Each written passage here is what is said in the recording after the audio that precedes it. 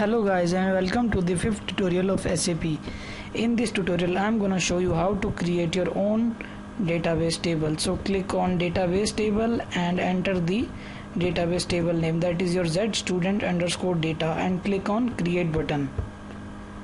So give a data description or your short description, enter the delivery class, that is your master class, and data browser, that is allow maintenance.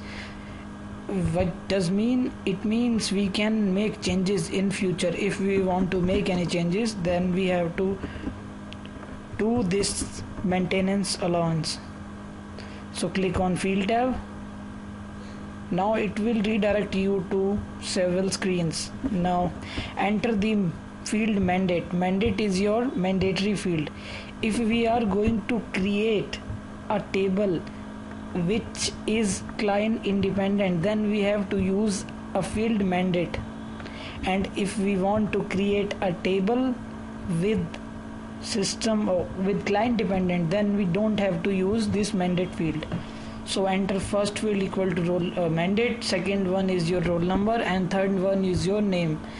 We have taken the roll number as a primary key and mandate as well. Always we have take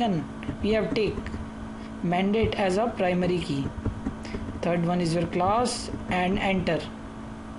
It will show all the descriptions, and in the previous tutorial we have created all the data elements and we are using here. That is, click on save button and save it as a local object. So check it.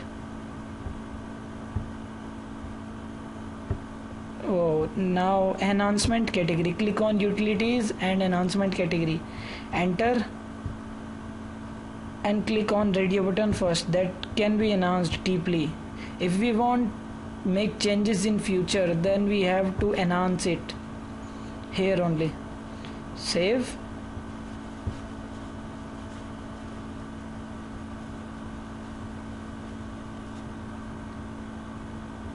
and activate it. Just it will ask the data class is your master data transaction table, what kind of table it is, and define the size category, how many number of datas do you consist in your table. Now save it and go back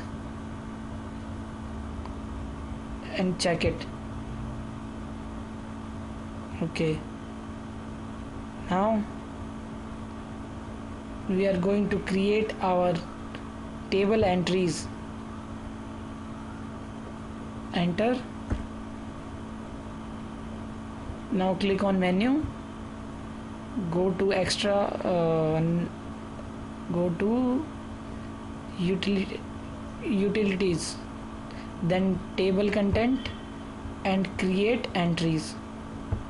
It will redirect you to the screen which we have entered roll number, name, and class. Enter anything which you want to save and save it. Save and go back. Click on menu, utilities, table content, and display it, and just execute this. It will redirect you to the screen which you have entered the first entry of your table. So thank you guys, see you in the next tutorial. Bye.